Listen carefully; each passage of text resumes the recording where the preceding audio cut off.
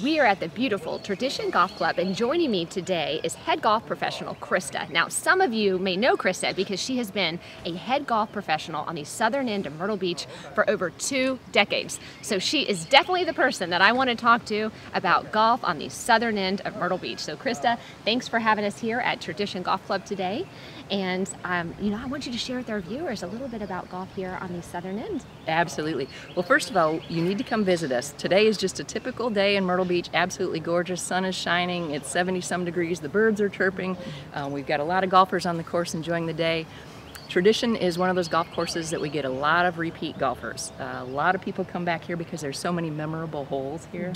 It's just a great golf course, great practice facility, great grill. Everything about it is just really enjoyable. Yeah, it's so nice, and it's also surrounded by multiple golf courses. So if you're coming down to Myrtle Beach to play golf, you really have a lot of selections here on the Waccamaw Golf Trail. You do, actually, and as Meredith said, I've been at a lot of them down on the south end here. So within 5 minutes, there are 5 other golf courses that you could play, all championship-style golf courses. There's Litchfield Country Club, River Club, Willbrook. We've got a bunch of great golf courses right in this area. All of them are enjoyable. All of them are in good shape. All of them, it's absolutely beautiful today. You don't have to go far to find good golf down in Pawleys Island. Right, and you also get that sweet, low country feel. I mean, you come down here, you know what I want? I want a big sweet tea every time I come down here and play golf.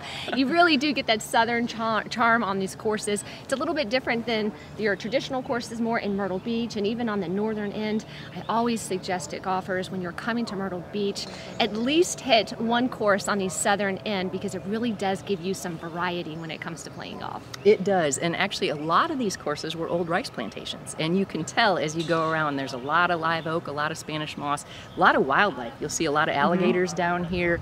It's just a great area. It's one of those where you'll get a variety and you'll play golf and hopefully enjoy that too. Absolutely. Yes. So many reasons why you need to come visit us here on the southern end.